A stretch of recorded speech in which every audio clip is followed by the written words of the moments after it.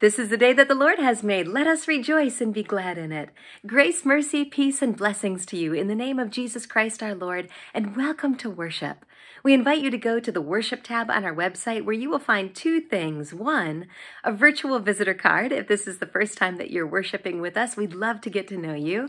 And two, a virtual prayer request card where anybody can go and enter in whatever is on your heart or on your mind or on your plate. Send it in so that Tommy and I can be praying for you with greater specificity. In your happenings email, there is an invitation for you to participate in enhancing our Easter joy on Easter morning by recording yourself doing two things. One, saying, "He is risen indeed," in response to my prompt, "Christ is risen." And two, offering up a video where you complete this sentence, "Easter means to me," fill in the blank. So if you're willing to say, "He is risen indeed," if you're willing to let us in on a little bit of your life and reflecting on what Easter means to you, check out that happenings email for clarity on the question and also clarity on the mechanics of filling out your the form to submit and also submitting your video. And thank you in advance for sharing your presence and your voice and your heart with your family of faith. This is how we grow closer together and have an even larger, deeper, wider experience of God. As we transition from arriving here to being here, let us hear the words of Jesus himself in the Gospel of John, when he said, "For God so loved the world, that he gave his only Son, that whoever believes in him should not perish, but have eternal life." Confident in Christ's promises, in the hope of eternal life which has already begun, let us prepare our hearts for the worship of Almighty God.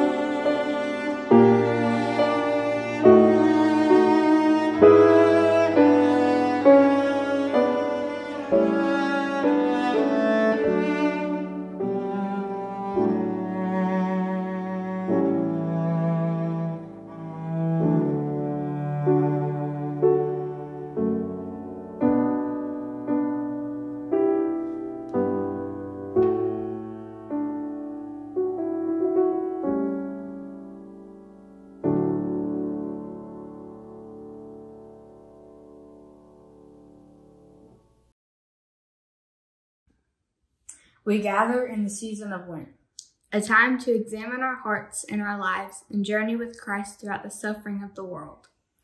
Let us pick up our crosses and follow Christ. The path of discipleship is lined with God's love. God has marked us as beloved dust. United in one spirit across space and time, let us worship God.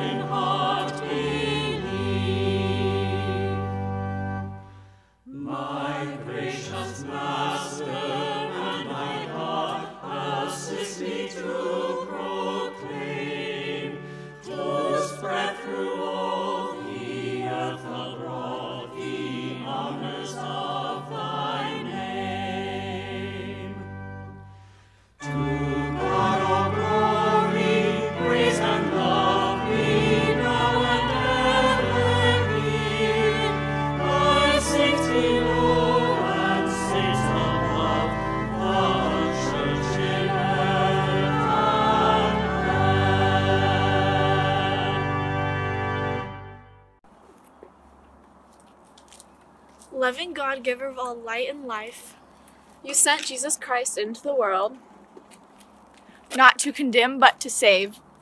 Help us lift up the light of Christ so that the world might believe in him and receive the gift of eternal life. Through Christ, the light of the world. Amen.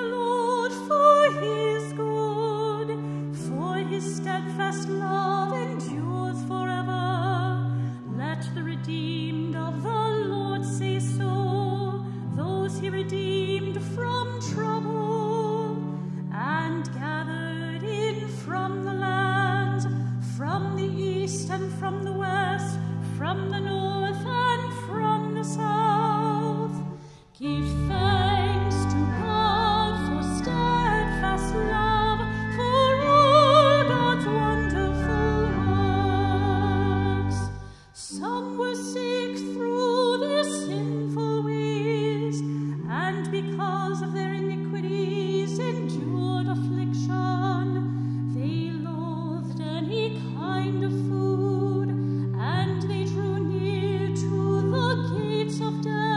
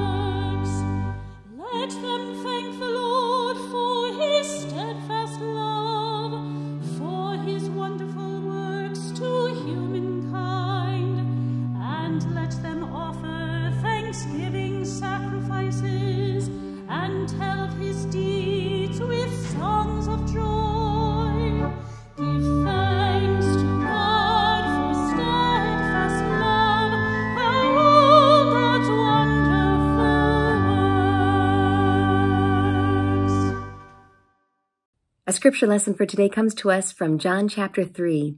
Jesus has just been visited by the Pharisee Nicodemus by night, who comes under the cover of darkness to ask Jesus questions about who he truly is and to share a sense of what Nicodemus is starting to believe around what that means.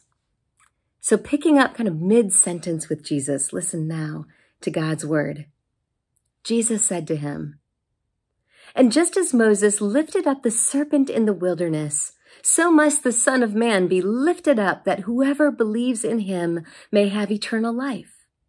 For God so loved the world that he gave his only Son, so that whoever believes in him may not perish, but have eternal life. Indeed, God did not send the Son into the world to condemn the world, but in order that the world might be saved through him. Those who believe in him are not condemned, but those who do not believe are condemned already, because they had not believed in the name of the only Son of God. And this is the judgment, that the light has come into the world, and people love darkness rather than light, because their deeds were evil. For all who do evil hate the light and do not come into the light, so that their deeds may not be exposed. But those who do what is true come to the light, so that it may be clearly seen that their deeds have been done in God." Here ends our reading. This is the word of God for the people of God. Thanks be to God. We've likely all had times when we were convicted around a matter in a way that led to a change in our lives, a conversion, as it were, and healing, as we began to see life in a totally new way. I remember when I first strolled up to the docks on the Chattahoochee River as a freshman in high school and saw the slender racing shells in the water, long oars, and students from all over the county who had shown up for orientation for Crowe. I was converted on the spot to rowing. Years later, my heart still races when I see the sport. I remember, too, for the entire final semester of my 8th grade year, our science teacher had been talking up the fact that we'd be dissecting a shark for the last day of our anatomy and physiology class before summer vacation. My classmates and I were so excited and the envy of our peers. When the day arrived and the shark, just about 2 feet long, lay before us, I felt a mixture of awe and sadness. But then its smooth abdomen was opened only to reveal that the shark had been pregnant. Its dead babies were removed and passed around. As I choked back tears and stared at the tiny, lifeless body in my hand that never stood a chance against humans, I was converted on the spot to conservation and a commitment to protect God's vulnerable, voiceless creatures and creation. In both of these instances, for vastly different reasons and in vastly different ways, the two primary elements of my conversion, as it were conviction and healing. As a high schooler, wondering about her place in the crowd, I was convicted by the discovery of a sport that didn't go along with the crowd, and healed by the discovery that I didn't have to go along with the crowd either, in a way that led to newness of life for me.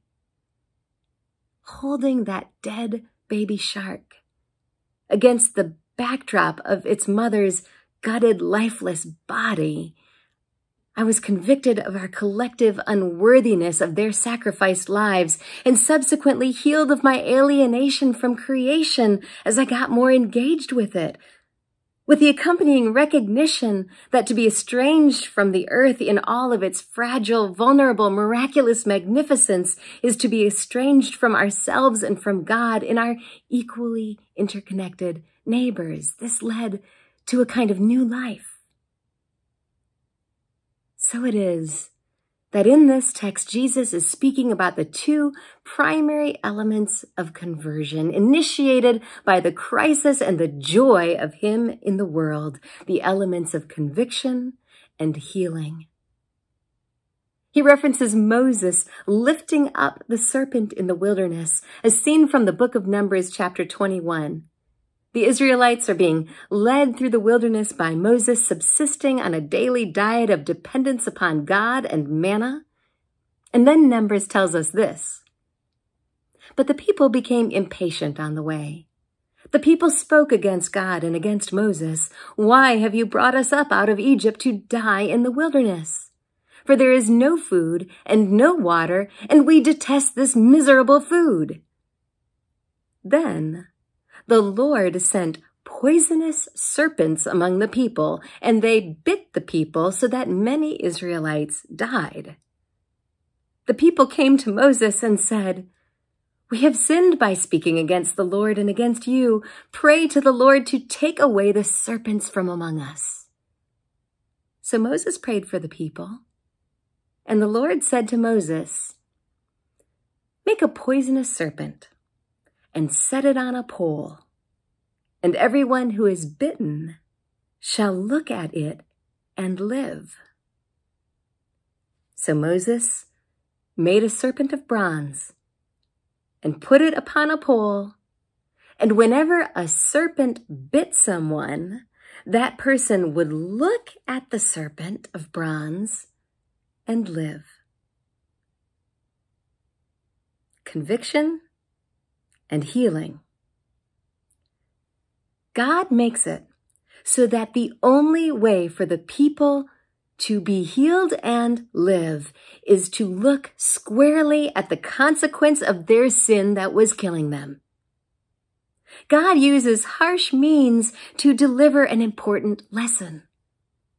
In the same way, Jesus takes the image of the serpent's body on a pole and refigures it in Nicodemus's imagination into his own body on a cross. Though Nicodemus couldn't possibly have appreciated what this would mean at the time, Jesus foreshadows his own brutalized, lifeless form that people must look upon to see the consequence of their sin that was also killing them, so that they could experience conviction, turn their lives in a new direction, and be healed in a way that would lead to new life. What Moses did with the serpent and Jesus did with himself has happened in other places in history. Emmett Till's mother did this very thing when she insisted on a public open casket funeral for her unarmed 14-year-old black son, mutilated and lynched by 2 armed white men in Mississippi in 1955. She lifted up her boy's body and allowed her own grief to be seen, so that people must look upon the consequence of the collective sin of racism and be convicted in a way that would hopefully cause lives and minds to be changed and lead to the healing of a divided nation and new life. Lent does this too. It forces us to stop and really look at the consequence of sin in our lives individually and collectively, the consequence certainly of things done or left undone that might separate us from God or others or creation, but also the brokenness and internal dispositions that might be alienating us from ourselves, others, creation, or our sense of God's nearness, serving as obstacles to relationship. If Lent didn't make us pause to do it, if the church in calling us to confession didn't make us pause and do it, we probably wouldn't, for fear of what we will see when we do. Jesus names this very inclination when he says, "For all who do evil hate the light and do not come to the light so that their deeds may not be exposed." We all have aspects of ourselves we'd love to keep in the shadows, not hoist up on a pole for all to see. What Jesus is saying to Nicodemus feels like a harsh means to get at an important lesson. John 3:16 has probably been weaponized more than any other passage of Scripture to try to win conviction and conversion. But what Jesus is saying to Nicodemus, what John 3:16 and this entire passage is saying to us is not turn or burn. It is proclaiming good news. If Jesus was starting from the premise of God as a disappointed parent waiting to scold, or outraged judge waiting to sentence, or bloodthirsty egomaniac demanding submission and obedience, then yes, his message sounds exclusionary and harsh, convict and convert. But this is not the premise about God from which Jesus is speaking.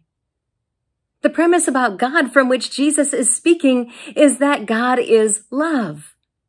That everything God is love. That everything God desires is love. That everything that motivates God is love. That everything that will come of life with God, no matter how venerable or miserable the terms of relationship that we offer God may be, is love.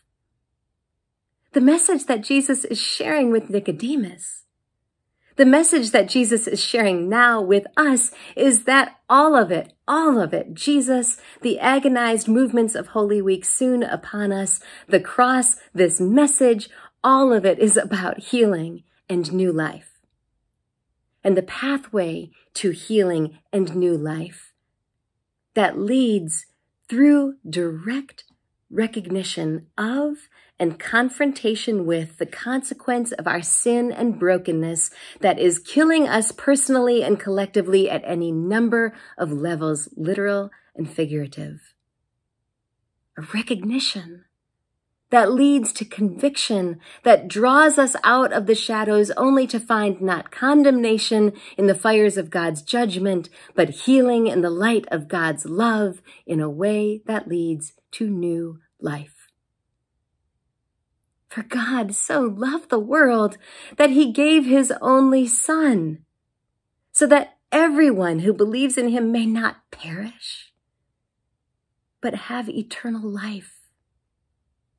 Indeed, God did not send the Son into the world to condemn the world, but in order that the world might be saved through him.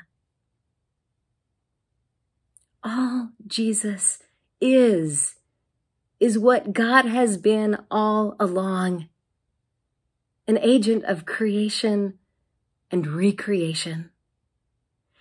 And all Jesus is doing is what God has been doing all along. And that is speaking into the darkness and calling out the light. Entering into chaos and bringing forth order, taking the very thing we think God hates and using it as a means of demonstrating God's love, showing up at the moment of death, literal, figurative, circumstantial, and by God's presence, making it an occasion for rebirth into new life. Turning with his presence, crisis into joy.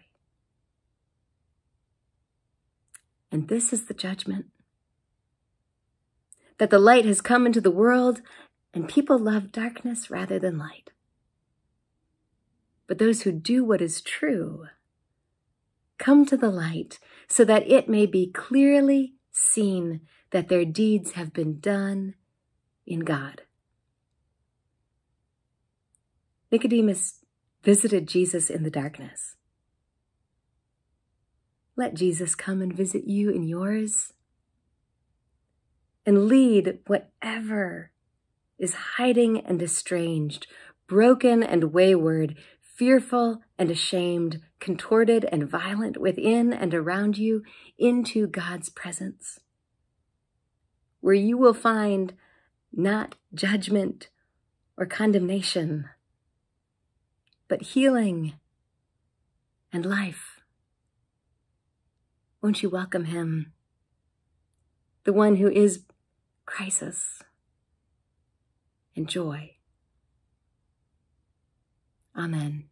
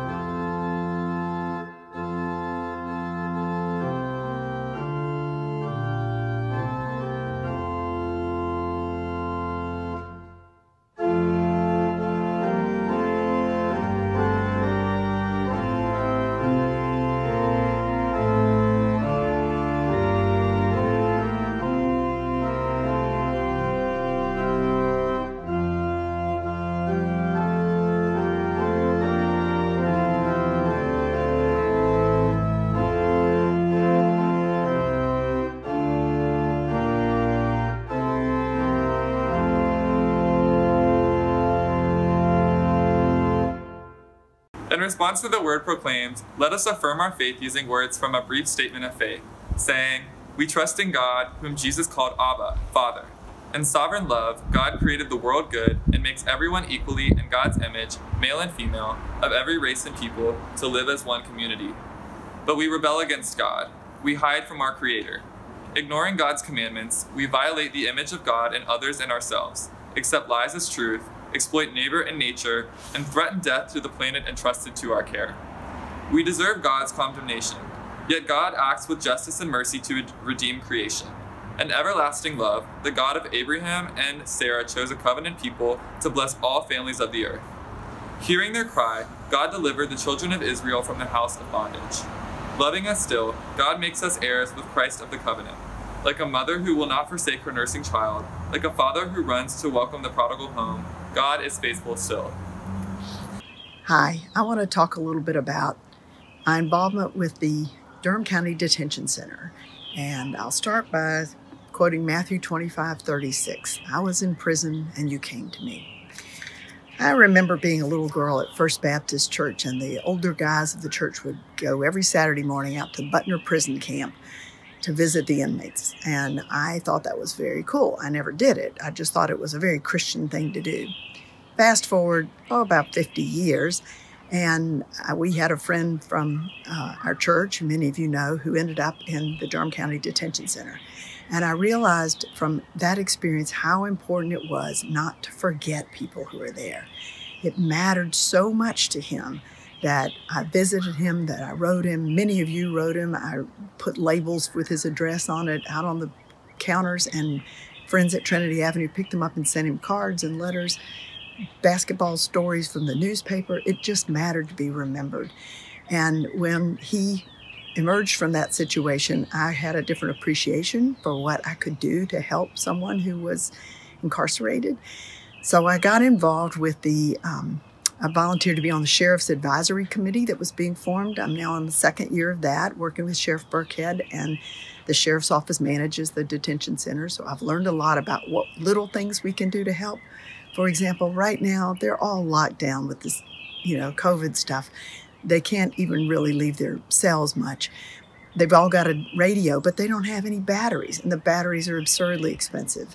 But we can send them batteries, 50 at a time, from Amazon, and they'll give them to the people there. So that's an easy thing to do.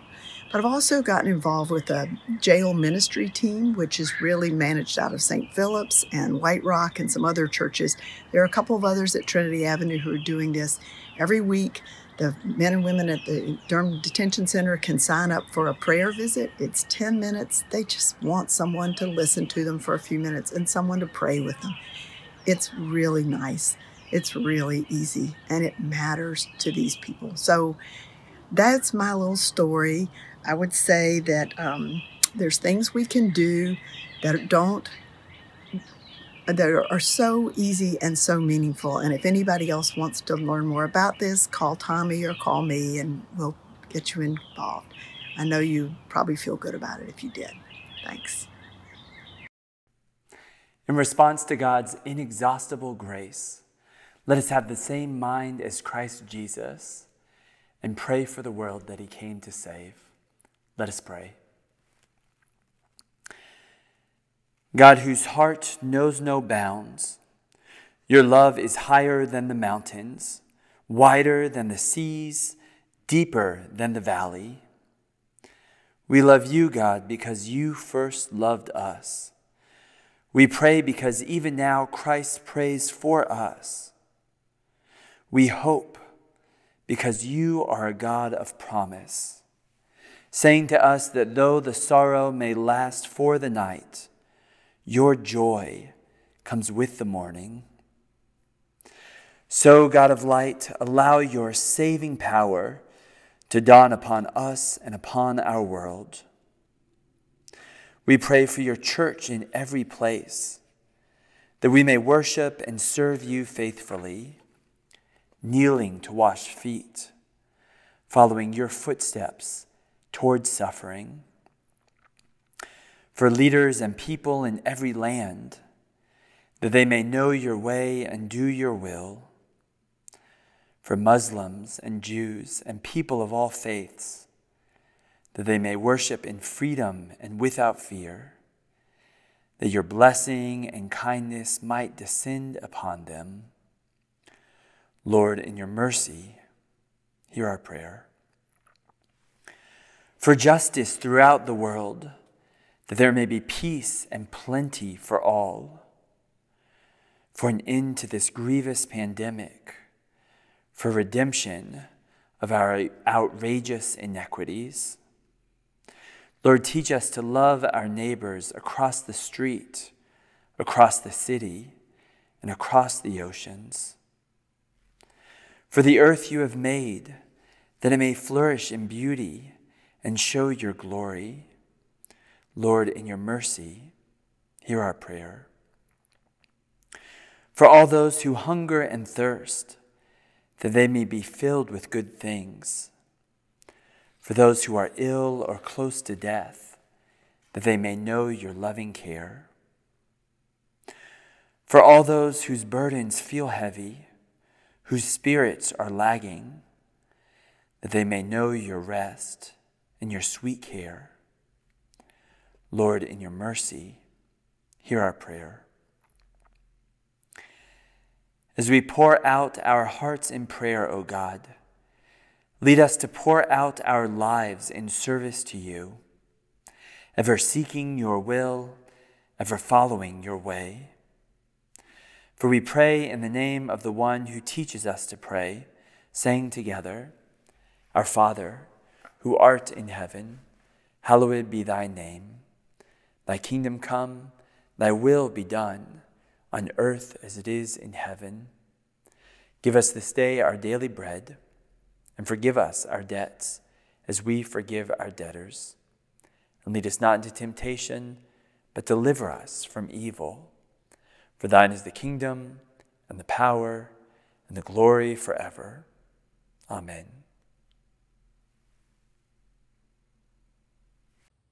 People of God, go forth this day in hope and in joy to love and serve the Lord in every single thing that you do, and abide always in God's peace. Remember, we did not leave the church. We went forth to be the church. So as you do so, may the Lord bless you and keep you. May the Lord make his face to shine upon you and be gracious unto you. May the Lord lift up his countenance upon you and give you peace, both now and forevermore. Amen.